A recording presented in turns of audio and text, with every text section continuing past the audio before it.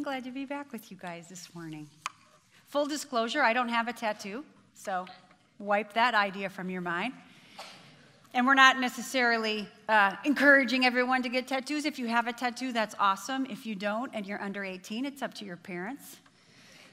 We'll just have to put that out there. Lily Tomlin said, how many of you remember who Lily Tomlin was? 6 people? That's awesome. Edith Ann sitting in the rocking chair, the best stuff right there.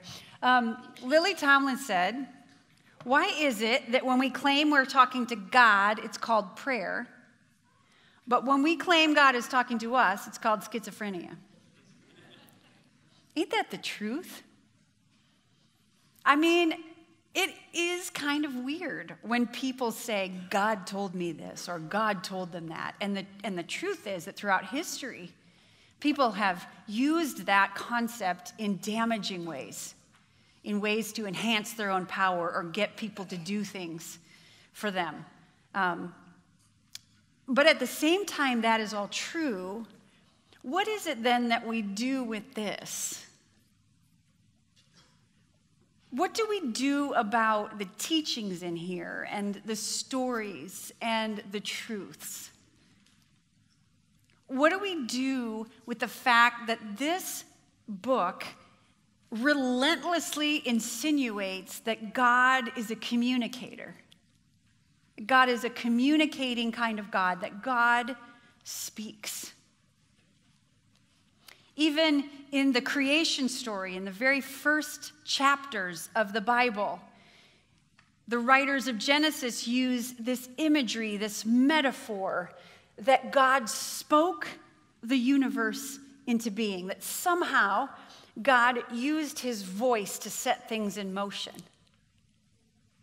And then we continue to read that God speaks to Abraham and Isaac and Jacob and Moses and David and Deborah and Ruth. And then we have these fiery Old Testament prophets who claim that God speaks to them, and then they somehow are God's voice to the people of God. God is speaking through them. And then we get to the New Testament. You know, and we find God speaking to Joseph and to Mary. And then there's Jesus, God in human flesh, the Son of God. And he's called the Word. In the opening chapter of the Gospel of John, John calls him the Word of God. And he's called that for a reason, because Jesus' life and his teachings are actually, according to Jesus, God's speech to us. Jesus said, if you've seen me, you've seen my Father. And then he said, I don't speak my own words, but I speak the words of him who sent me. And then he often said, especially after he taught something difficult, he said, let those who have ears to hear, hear. And then God, in his wisdom, he knew we would have a hard time listening, and he knew we would have a hard time remembering what we've heard. So he empowered some folks and inhabited some folks to write some things down. And then we call this, the Bible, the Word of God as well. And throughout the centuries, people just like us have come to this book on a quest to hear God's voice. What do we do with this? An old professor of mine writes that the word listen appears over 1,500 times in the Bible. And in both the Old and the New Testament, we read that listening to God is supposed to be the primary act, the number one job of God's people. And yet, you know what God's most frequently voiced complaint is in the Bible? You can guess. It's that people don't listen. The people don't listen. God's voice thunders through the prophet Isaiah in Isaiah chapter 48, verse 8. Just this little word describes us so well. God says, you have neither heard nor understood. From of old, your ears have not been open. You see, apparently God is a communicator. And apparently God wants us to listen to his voice. And apparently we have a hard time with this. So as we continue this series that Jeff started at the gathering, this series that we're calling Tattooed, we're going to talk a little bit this morning about what it might mean and look like to listen for God's voice. If you were at the gathering, let me just say this. If you weren't at the gathering, I really encourage you to watch it online. It's on our website. But if you were there, you heard Jeff say that we've all been tattooed. We've been marked. We've been stamped by God with these words, mine and eternal. And some of us here have come to know and understand and be so grateful that we've been marked by those words. Some of us here are just learning that we've been marked by those words. And others of us here have allowed ourselves to listen to other voices, other powers, and we've let ourselves be marked with different kinds of words, words like worthless and failure and sinner and forgotten, unlovable, coward. None of those words are true. And we all need to learn afresh to listen in our lives for the voice that calls us mine and loved and forgiven and welcomed. And part of how we do this, part of how we see and understand afresh what we've really been marked by God, is that we encounter and then learn to follow Jesus. He wants to tattoo us with his words, his labels for us. And this idea comes right out of our mission statement, which is helping next generations encounter and follow Jesus to bless a broken world. We've done a series, a teaching series, on almost every single phrase and part of this statement except for the word follow, which is our focus for these next few weeks. As followers of Jesus, we are to be marked, we are to be tattooed by love. Jesus is so clear about this in John, the 13th chapter. He's just starting to share with his disciples what's about to happen to him. And he says to them in verse 34 and 35 of John chapter 13, he says, "A new command I give you, love one another." Right? The Jewish people had all these commands that they felt they had to follow. And Jesus is saying, listen, I'm going to sum this up for you in one new command. Love one another. As I have loved you, so you must love one another. And by this one mark, he's saying, everyone will know that you are my disciples, my students, my followers. Here's the one mark that is supposed to be on your life. If you love one another.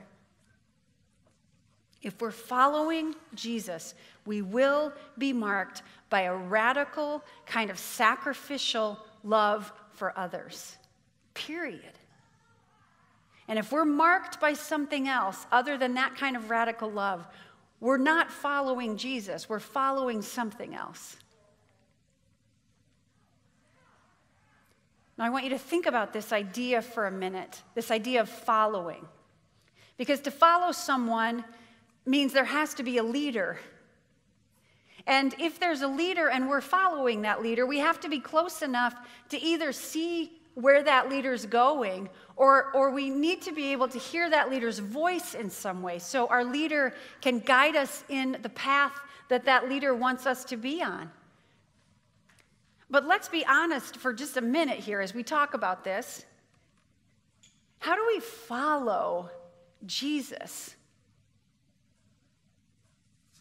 This is a phrase that we use in church all the time. We talk about being followers of Jesus. We rarely explain it, and we just expect y'all to figure it out.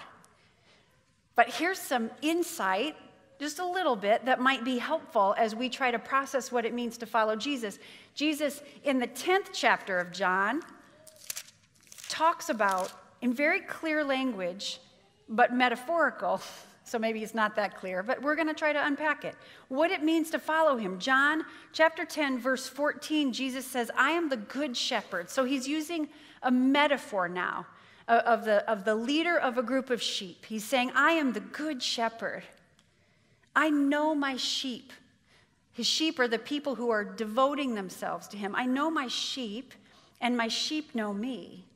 Then he goes on in verse 27 and says, my sheep listen to my voice. I know them, and they follow me. So as we look at those words of Jesus, I want you to notice that there's something very important that he's saying in our quest to know what it looks like to follow him. He's saying that there's a knowing of him, and then there's a listening to him, and those two things kind of equal following. And it seems to me like Jesus is saying that he, God the Son, is also a communicator. And that those who devote themselves to knowing him, that's the quest of a lifetime. His sheep can hear him. Somehow we can hear him and follow him. He's saying that we can learn to recognize his voice, and we believe that his voice can somehow mysteriously still be heard by his followers even today. So how in this noisy world can we strengthen our listening skills? How in this world where we've just been trained to hear with our physical ears, can we learn to listen with the ears of our spirit, with the ears of our heart? You know, that kind of internal hearing of a voice? How can we become those with ears to hear so that we can be marked by love? I've been thinking about these questions for the last 35 years of my life. And I want to just share a couple ways that I have been trying, failing, but trying to become the kind of person who has ears to hear. I try to practice in my life a couple kinds of listening. And the first kind that I try to practice is what I call intentional listening. Intentional listening is simply put time that I intentionally set aside from other activities and other voices and noise to very specifically seek out God's speaking voice. And this can happen in all kinds of ways based on your personality and your learning style, so don't get hung up on how I do it, but just listen and ponder about how this might work in your life in some way, shape, or form. Because how it happens best for me is by setting aside some time. It doesn't have to be a lot of time, but it's almost always in the morning, you know, before the rush of the day kind of sweeps me away. And it's not every morning, but it's more mornings than not. I set aside some time to be quiet and to open my Bible and to get out a pen and a journal and to maybe also have some other reading at that same time. And then what I try to do is to read a bit of Scripture and to ponder what it says and to journal about it and to ask God questions and to tell God things that I'm thinking, and then to try to listen in the silence to hear God speak back to me. And sometimes that happens, and sometimes it doesn't, and that's okay. But when it does, I experience a new thought or a prayer, someone I should pray for, or an idea about something I've been confused about, or a prompting of something I need to do. And sometimes full paragraphs that I should put into teaching come into my head. And for that, I am oh so very grateful. Now, why do I read the Bible during this time? Right? That's another question that we should ask. And it's a good question, so I'm glad you asked it, and I will now answer it. See, engaging with the Bible, which is one of the ways that we, practice our faith around here, engaging with the Bible is one of the most powerful ways that I familiarize myself with God's voice. Someone once said that the scriptures are like a tuning fork for our ears so that we can recognize the tone of God's voice. That's such beautiful imagery. Because God's voice, like any other voice, has certain qualities to it. It has certain characteristics. It has a tone. It has a timbre that we can learn to recognize when it shows up in our lives. And first learning to see it and to read it and to hear it in the Bible is a great way to become familiar not only with what it sounds like, but the types of things that God tends to speak about, like having your heart transformed or laying down your life for Him, or loving your neighbor or your enemy, or making sure that you care for the widow and the orphan and the stranger in your midst. You see, Scripture helps us develop the ears of our spirit so that we can recognize God's voice. Let me pull back the curtain for just a minute on what this looked like once in my life a few years back. Before I was on staff here at Orchard, I volunteered my time to teach. And I had three little ones. And for 7 years, I was a volunteer teacher here at church. And I loved it. And I was so grateful for the opportunity. But in my soul, I knew there was something more ahead for me, but I didn't quite know what it was, and I couldn't see the path. And it was a painful time in my spirit. It lasted for about 3 years. And when I was out and about in the community, I was raising my kids, I was volunteering at church, and I felt that people discounted me when they learned about what I did because I didn't have a for-pay kind of job.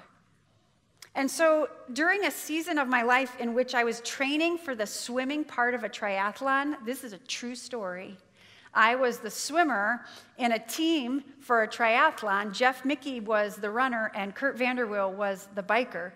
And I was so nervous about being a part of this team that I was getting up at 4:30 in the morning to get to the YMCA by 5 so I could swim 1,500 or 2,000 yards before my family got up. And so one morning I came back smelling of chlorine, tired, and the house was still dark. Everybody was asleep. And I got home and I just sat in the quiet again, and I brought all my questions and confusion to God. And I sensed in my insides that God was speaking to me. This is a bit how the dialogue went. Me. God, what am I doing with my life? God, I sensed His voice in my spirit. You work for me.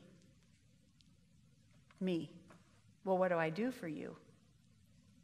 God, whatever I tell you. Me. Well, how does that work? You report to me each morning, and I'll give you your assignment.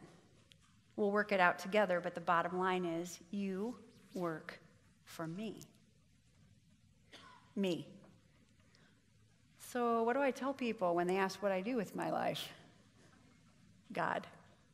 Tell them you work for me. Now, that might all sound crazy to you, and I get it. I do. But I'm just telling you my experience. This whole time I'm writing in my journal, I'm listening, I'm sensing God. And part of how I recognize that this probably was the voice of God, I'm always a little questiony, and how I recognized it was His voice and not just my own crazy, is that through the years, I had immersed myself in the Scriptures, and I knew that at one time, I remembered reading it, that Jesus had said in John chapter 4, the very start of His ministry, He had said, my food, he was meaning my work in the world is to do the will of Him who sent me and to finish His work. Jesus basically said, I work for my Father. That's what I do. And so I knew this kind of language was in the mouth of God the Son. And so what I was hearing in my own spirit sounded like God. The tuning fork of Scripture had prepared my ears to recognize the tone when it came. And listen, I just showed up that morning kind of wanting God to just find me a job. But this was the end result of this conversation. So note to self, you're not in charge when God speaks to you. Just be prepared for that. And here's something very important I want to say as well. I didn't just sit down one day and expect to hear God's voice. I showed up over and over and over and over. I showed up in my confusion, in my pain, in my doubt, in my weaknesses, in my questioning. I showed up in the dark in the morning. I had to set aside time to be available and to listen over and over and over because I knew that the prophet Jeremiah, again, the voice of God speaking through the prophets. And I'm going to read verse 12 as well as verse 13 of Jeremiah 29. This is what it says. Then you will call on me and come to me and pray to me, and I will listen to you. And then God says, you will seek me and find me when you seek me with all your heart. See, God speaks to us in the context of a growing relationship. He's not like a magic 8-ball where you can just buy it off the shelf, shake it after you give it a question, and it will give you an answer. God's not like Call the Courier where you can just send in a question and get a paragraph answer. He's not a tarot card reader, and God ain't Google, okay? God says, seek me, and you will find me if you seek me with all your heart. And that's what the set-aside time of intentional listening is all about. So this is a really important component of learning to listen as we practice following Jesus.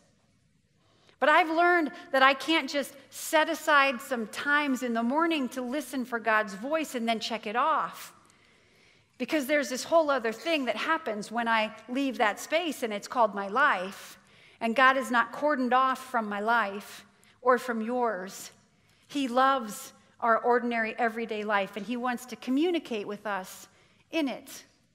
So I practice another kind of listening. Sometimes I forget, but I try to practice what I call everyday listening. There's intentional listening, and then there's everyday listening. Because did you know that in your lifetime, most of us will spend 2,000 hours brushing our teeth, 16,000 hours driving, 44,000 hours eating. Isn't that awesome? 44,000 hours. And almost 60,000 hours doing chores. Wah, wah. This is all of us. We all do these things. And in the midst of them, whether we recognize it or not, God is speaking to us. Even on the most boring and mundane days of our lives, God speaks. And I have found a powerful connection between times of intentional listening and times of everyday listening. They go together. And developing time for that intentional listening then spills over into my life, setting me up for hearing God while I mow the lawn, or drive to Hy-Vee, or stand in line at the post office, or do the dishes. I heard a sweet friend say the other day that her children were keeping her from having a spiritual life. And I just looked at her, and typical of me, without thinking, I just blurted out, "No, they're not." I said to her, caring for your children right now is as spiritual an act as you'll ever do. Don't be fooled. There is no other place, there's no other time, there's no other kind of moment you're going to have where you will experience God, except whatever moment it is that you're living right now. God is speaking to you while you care for those little children. And it's the same for all of us. Whatever your life context is, don't be fooled. Intentional times of listening are important, but only because they set us up to have ears that will hear while we're driving carpool, or fixing the garbage disposal, or sitting by the side of your grandma at the nursing home, or changing your baby's diaper. Jesus says to all of us, let he or she who has ears to hear, hear. In the midst of what we might consider mundane, boring, secular activities, in the midst of all of those, God speaks. He'll give you a nudge or a prompting to call someone, to pray for someone, to go back somewhere and fix something. You might get an uncanny urge to give money to a cause or a person that you know is in need because you just read something in the Bible that reminds you that the poor and the needy are close to God's heart. And my encouragement to you is that when you sense that prompting and you sense that it aligns with Scripture, go do it. Go be obedient to it. That's the most profound form of listening. So engaging the Bible's tuning our ears to the sound of Jesus, his teachings, his words, his parables, his primary command to love, those things will come back into our mind in the middle of the day because that is what the Holy Spirit's job is. Jesus said before he left this earth in John 26, he said, listen, my Holy Spirit is going to come. The Holy Spirit is also God, and his primary job is to remind you, Jesus said, of everything I've said to you. So be on your toes. Be expectant, especially when things get quiet in the shower. God is with you in the shower. Don't be frightened, but it's true. He has things to say to you because you're finally quiet. Or on the bike trail, or when you crawl in bed at night, or in the car. This happened to me the other day in my car. I was just driving along. I finished a class at the Sportsplex, and I saw one of those people who sits on the median or sits by the side of the road with a sign. And it said, just trying to get through the day, please help.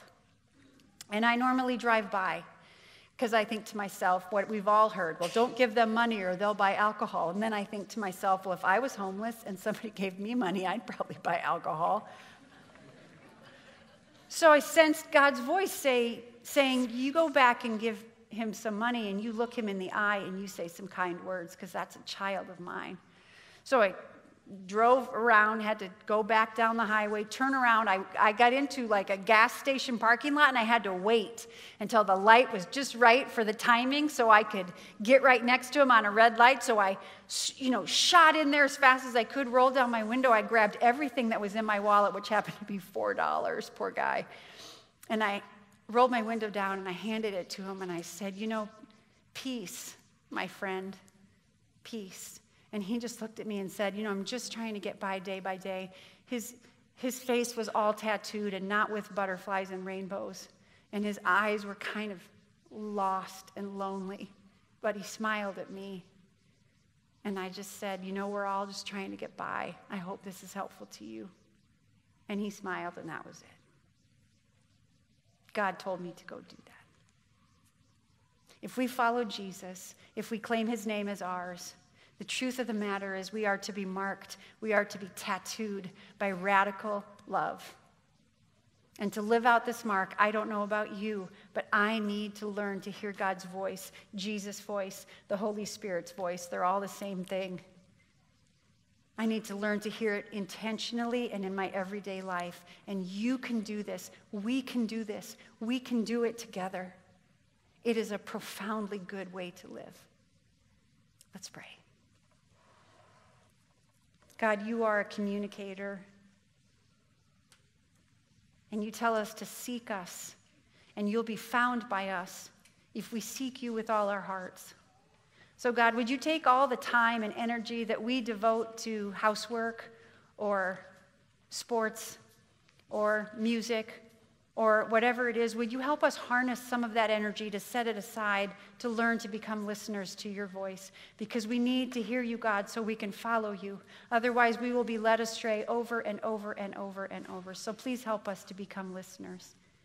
In the name of Jesus, I pray. Amen.